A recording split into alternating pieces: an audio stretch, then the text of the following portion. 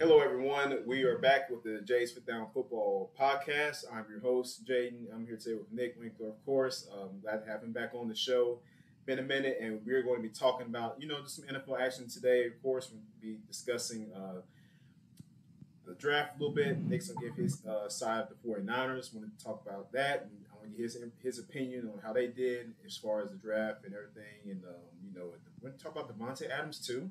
He had an interesting comment that he released the other day. So I'm excited to get your opinion on that, Nick. And then, can the Chiefs be dethroned finally? So we'll get into that. But thank you guys for subscribing, checking in. Please make sure you do that. And Nick, thanks for coming on. Yeah, my pleasure, Jay. Yes, like I mentioned, man, the draft has passed us. Now we're heading to off season, rookie minicamp, everything. So sitting back, looking at it, what's your take on San Francisco and how they did in the draft?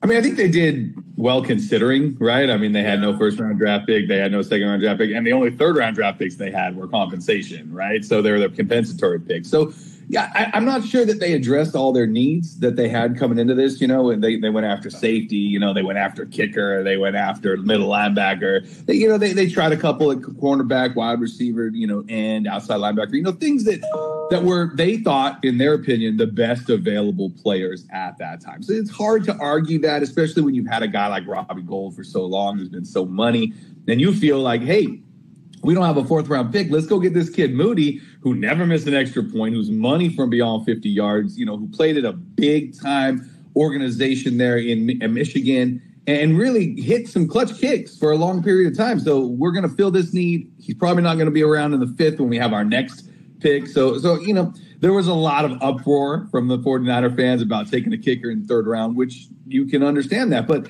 also remember that wasn't exactly just, they had 3 compensatory third round picks, right? So to them, that was kind of like let's give it a shot. Let's see if this kid can be something. Maybe we found our kicker for the next 10 years.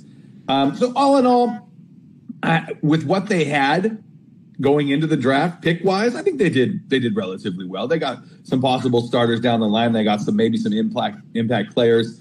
And you never know, obviously, until these young men hit the field.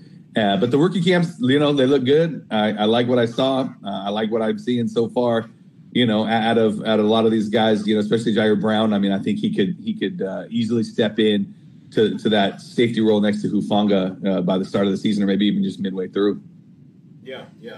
So as we're getting closer to, off-season programs and everything, and then eventually training camp in this, July, June, July. So who are some, players that you're, hoping that, they have a good camp and that you're looking forward to, sticking out maybe, to the coaching staff and, making a name for themselves and hopefully, just having a good impact season for the team? Well, I think the biggest concern for me going into the season is the loss of D'Amico Ryans, right? So can Wilkes jump in and be the man? Because you go from Robert Saleh to Ryans, those are some big shoes to fill. Like that is a line that's been put there. Are you going to drop the line down? You're going to keep it going, or are you going to rise it up? I mean, everything he's done so far, everything he said is perfect, right? He's saying all the right things. He's doing all the right things. And now you hope that he can get the most out of some of these young guys. I mean, Nick Bosa obviously a stud. I don't think he needs a big-time coach to make him, Fred Warner, same thing, Drake Greenlaw. Like, a lot of these guys are just studs. But you hope that he can be like, oh, Drake Jackson, here's what you didn't do in your rookie season. Here's how we make you a stud in year 2. You're going to be opposite Nick Bosa. You're going to be getting all the single coverage you can handle, all those double teams. Everybody's going to be worried about the guy on the other side. What can you do with that? A guy like Javon Kinlaw, maybe he can get the most out of him. He's been a huge flop. I mean, a lot of that's due to injury. But maybe Wilkes can figure out, hey, buddy, you need to work on this. And really, we're going to limit how much we put you out there to really limit your exposure to try and let you play a full season. You got a guy like Sammy Womack, who is expected by many to step into that slot cornerback role there on defense as well. Diamondre Lenoir, he turned it on at the end of the season, looked great in the postseason. So are they going to have a great secondary? Because a lot of what I'm reading is like, oh, their secondary is where they're going to get hurt the most. But it's like, I'm not fully sure on that. I'm not sold on that just yet. But to me, the number one thing that I'm looking at all off season long is just the defense as a whole and how it reacts under Wilkes. Yeah, I agree. It's hard, like you said, to live up to those big names, Saleh, D'Amico Ryans, two amazing coaches, amazing guys. And players love to be around them. They spoke highly of them, both of them, all the time. So much respect there. So now Steve Wilkes coming in, can he garner that same amount of respect and trust? Because I think trust is key when you have it goes both ways. So, Is he a leader of men, right? I mean, that's what you need to be a defensive coordinator or head coach in this league. And what I've seen from him so far, like, I'm shocked that Carolina didn't keep him on. Like, I was like, oh, what? Oh, he signed with the Niners? Yeah, good move, Carolina. Well done. Thank you so much. And we'll take McCaffrey last year. Thank you so much. And everything coming out of these early camps and these early practices is that Sam Darnold has the greatest arm in the entire league. So who knows what's going to happen there at quarterback? Two huge question marks. Sam Darnold. Okay. You guys are just stealing everything from the Panthers. You just let's go. Everything. Yeah, take all your best stuff. Hand it over here. Even Christian McCaffrey saying, like, going to the 49ers was the best thing that ever happened to him. So, of course it was. Right. So, he came out and said that. Like, that just lets you, know that, like, he's happy. He's, where he's at. And, that could just be a culture thing, too, right? I mean, you go to a franchise that's won a bunch of Super Bowls, and they expect to win. The 49ers expect to be in the playoffs, and they expect to make it deep into the playoffs, too. That's just a culture that's been there for a very long time. It's not something I'm sure that they have in Carolina. Like, I'm sure they want to win. Every team wants to win. But when you come there and then you go to, like, the 49er Hall of Fame and you see all the Super Bowl trophies and, and you see this and that, and it's like, plus he went to Stanford. Like, he's essentially a local kid at this point.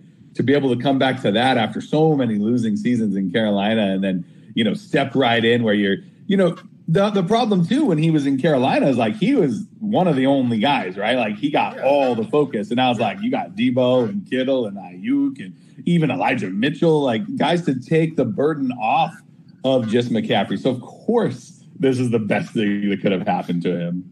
Yeah. I mean, and then of course, it's like because Carolina, I mean, just the whole quarterback nonsense, too. Like it's like being a running back. I know you want to have like, a quarterback that you can trust and somebody some consistency, yeah, like where it's not just hand off them, throw it. Right. Like, can we please use some? Can you contribute here?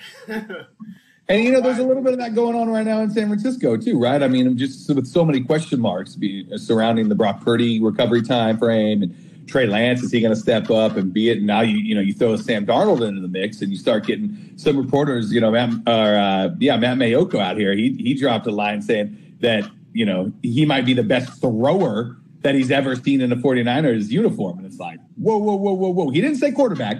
And he said maybe. Like, he put these, things in there to be like, look, don't get too mad at me. I said maybe and I said thrower, not quarterback, but the guy has a tremendous arm. And so when you have something like that and you put him into a Kyle Shanahan offense who's really been able to get the most out of everyone that's taken a snap under center for the 49ers, you can definitely understand why some people will get excited about that. Yeah. So we'll see what happens with the quarterback competition there with Trey Lance and Sam Darnold and Brock Purdy. So hopefully those guys, get healthy and everything. So we're still on the train that Trey Lance is getting traded so far, right? We're Not me. I don't think so. I don't think the 49ers are going to do that because they needed every quarterback they could have last year, right? And they don't know for sure if Brock Purdy's elbow is going to be ready in time, for week one. And so, and is Sam Darnold going to be able to pick up the offense? Who knows? This is a tricky offense. This is an offense that Brock Purdy mastered, but that's because he put in the time, right? He's one of those guys that he was there early, left late. He even though he was third string and had, next to no chance of actually getting it started, it fell his way and he was ready and he jumped right in. So is Trey Lance put in the time right now? Can he stay healthy too? So if Brock Purdy can't go at the beginning of the season, then you got a guy like Trey Lance who probably can't stay healthy, who's never shown that he can. You need a third quarterback. You probably even need a fourth quarterback. They better have a good fourth quarterback on the practice squad to start the season. Christian McCaffrey. Yeah, I mean, they had him last year in the playoffs, and they didn't go to him. So that's kind of how they felt about that, right? Yeah, so that'll be interesting. But definitely going to see how that shapes out because the NFC. I mean, everybody knows the NFC is really just top heavy. I mean, it's the Eagles, the 49ers, Cowboys, and everybody else. I mean, yeah, and everybody else. So those three teams and it's everybody else. So it's like at the end of the day, I think it's really going to all come down to those three teams and what they can do in the playoffs. So whereas the AFC, it's kind of like more spread out. It's like a lot of teams are good.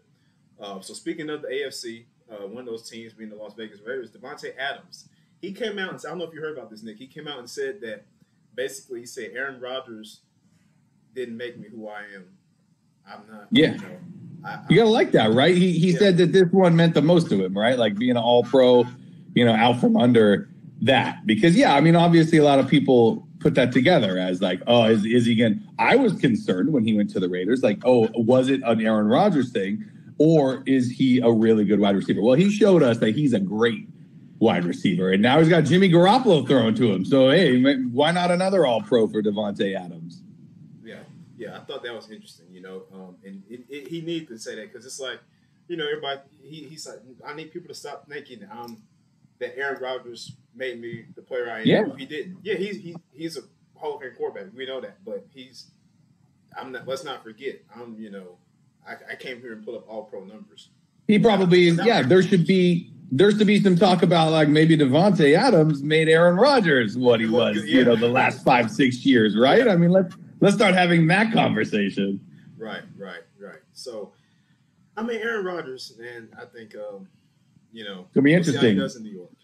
Well, you talked about how wide open the AFC is. I mean, that's not really wide open, but there's just a lot more in the AFC. You got the Bills, you got the Bengals, you got the Ravens. They could be back. The Chiefs. And now you throw the Jets into the mix, too, and the Dolphins. And like it keeps going. There's a lot of teams that I would not be surprised if they came out of the AFC, right? Yeah. So, I mean, the AFC is pretty wide open to me. I think it's, you got the Chiefs, of course, at the top. We'll get to them in a second. But, I mean, the Bengals, the Bills, the Ravens, the Raiders, I guess.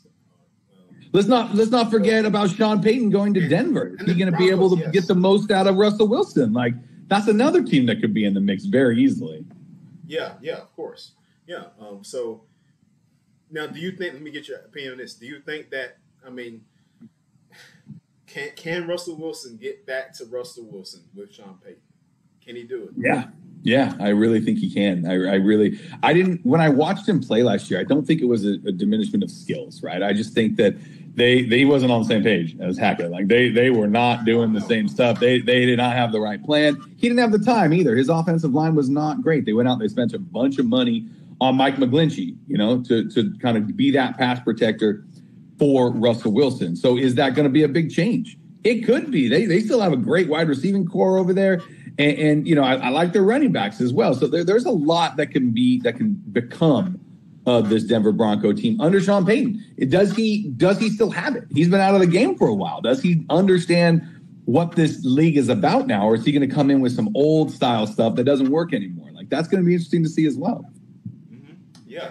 It's going to be interesting. The Broncos, because they have a good defense. So defense solid. Was an issue for them last year. No. The offense was a train wreck under Hackett. So to say the least, it was just a mess. And so now he's going to the Jets, and I hope he doesn't screw Aaron Rodgers up. But I mean, they did to get when Aaron Green Bay. They have history. So so maybe that's that. That was I could see that move coming a mile away. Yeah, I agree. Yeah, so I mean, even the Chargers, they had a meltdown, but they're still a good team. So that's kind of what the Chargers do, though, right?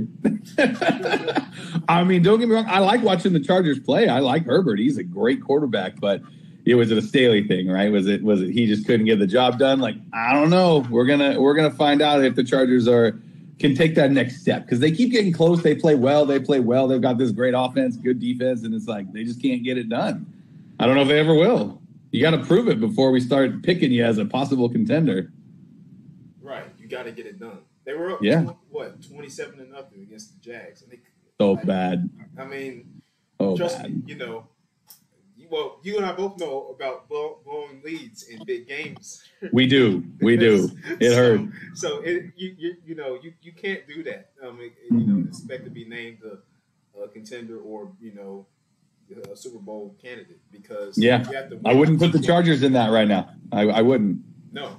I don't think you can. I think you keep them with like the Steelers and the Browns and if everything goes right for them, they could pop up.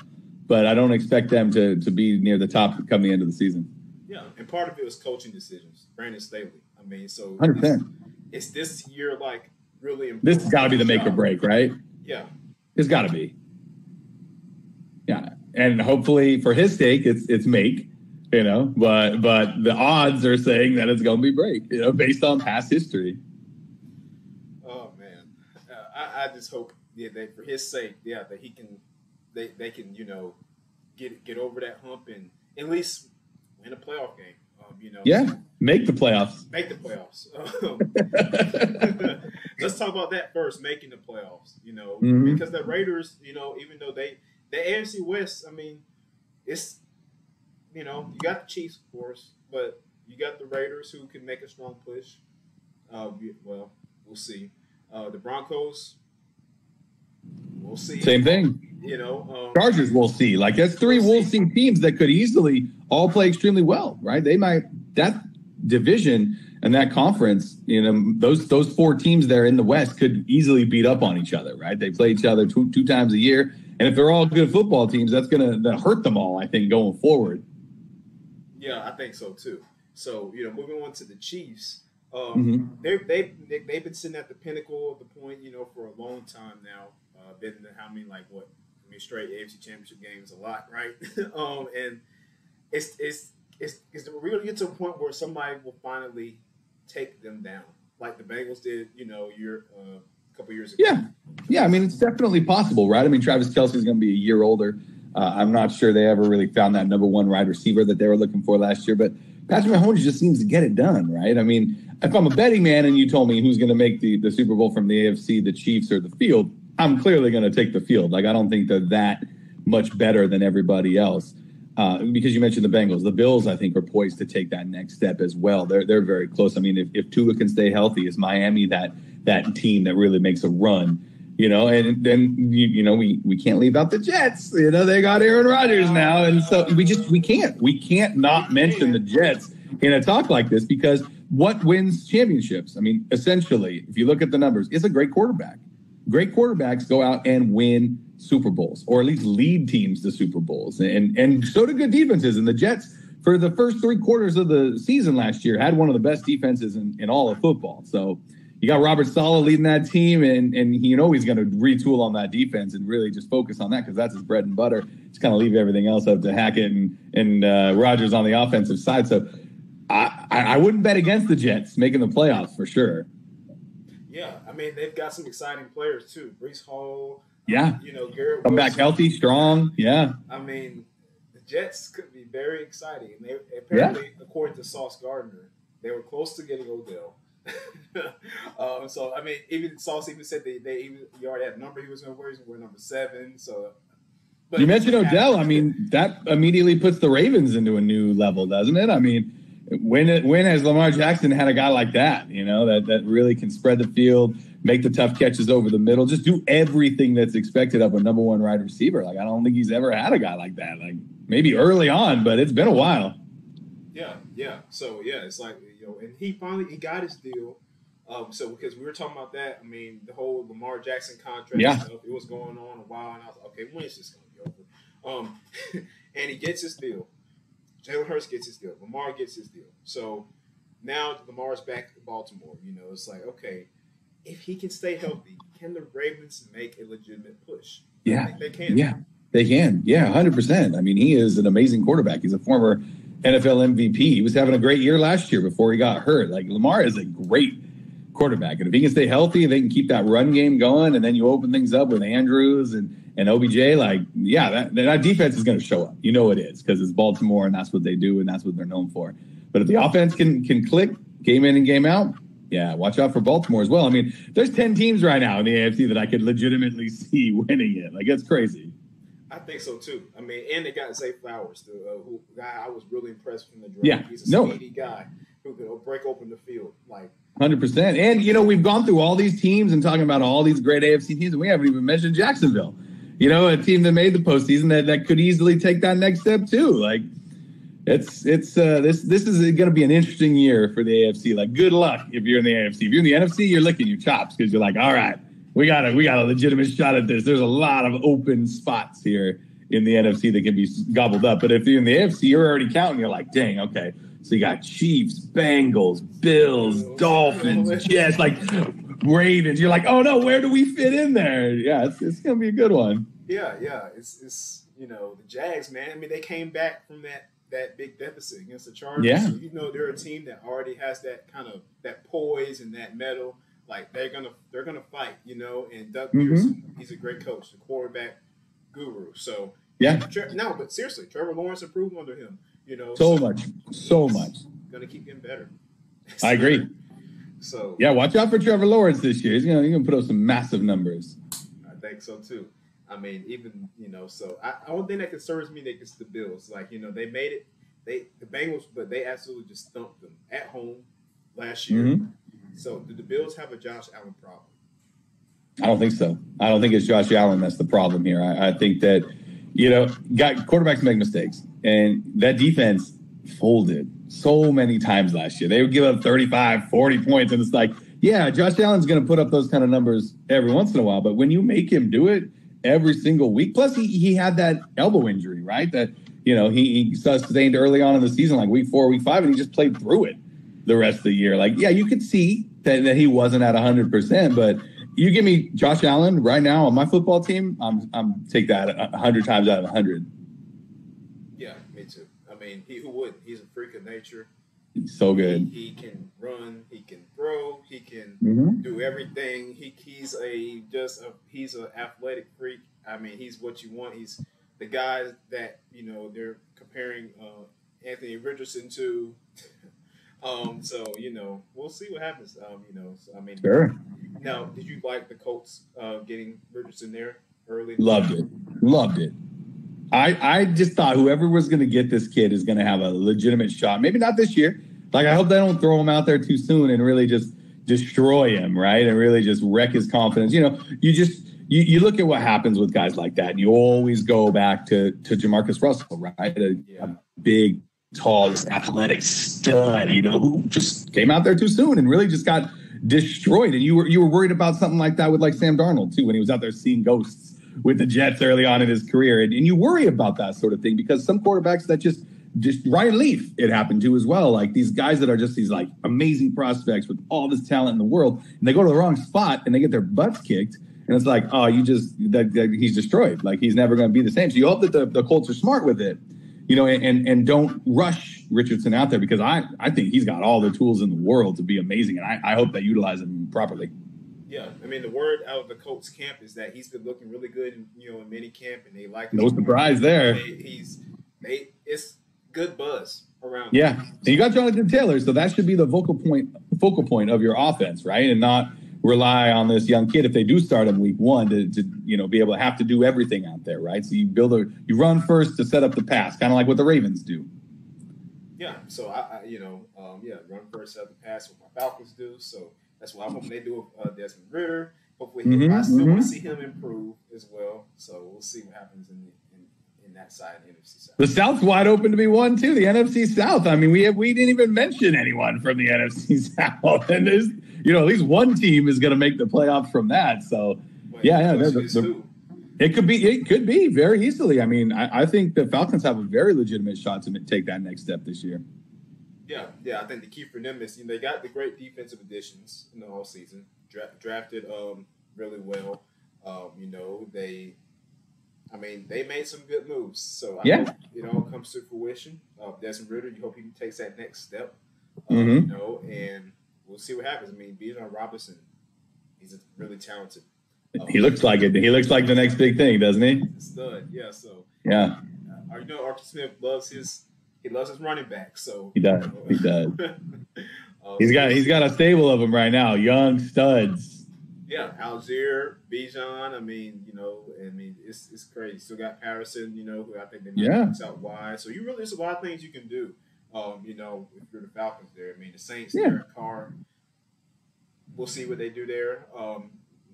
Panthers, rookie quarterback. Who knows? I mean, we don't know. Right? Bucks. Who knows?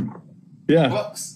I think that. Well, I'll say this: the Bucks have. I think that they have the least chance of making it out in the South. In my opinion, I just don't think they. I think they're, as far as compared to everybody else's situations, theirs is just a little bit more not there yet, not 100%. Sure. So, but like you said, other than that, it's wide open. So we'll see. Yeah, looking forward to it. And the key to all of this, we can sit here all day, talk about talent, talk about schemes, talk about arm strength, talk about this, talk about that. It all comes down to injuries. Who can stay healthy, right? Who can get their guys out there week in and week out and perform? Because the best ability is availability. That's right. You gotta be available. You gotta be healthy. That's it. And so we'll see what happens there. But Nick, it's gonna be exciting. I'm looking forward to it. I think it's gonna be a great season. Like this rookie class, I'm interested to see these guys come out and do what they do. So we'll see what happens, my friend, and we'll see. A little over 3 months. Here we go. Yes, we'll see who started for the 49ers in week 1. Come on, Brock Purdy, heal up. Let's go. But if it's Trey Lance, hey, 49er fans, get behind Trey Lance. I'm tired of this division of people being like, no, I only want Purdy. I only want Lance. It's like, who cares? Whoever's starting under a center, that's the quarterback that you need to be rooting for because that's your team. Let's go. Unless you're related to him. Like, come on. Right. Yes. Be thankful you have a quarterback to put under center. Exactly. So, but Nick, thank you for coming on, man. And is there anything else, man? Before we head off here, just any last minute thoughts? Yeah, I can't wait for camp. I can't wait to see video of these guys out there, even if it's just shells and shorts. Like I just want to see some more football. I'm aching for it. Me too. Thanks for having me on, man. I appreciate it. As always, man. We'll be talking to you very soon. Then. All right. We'll see you, Jake. See ya.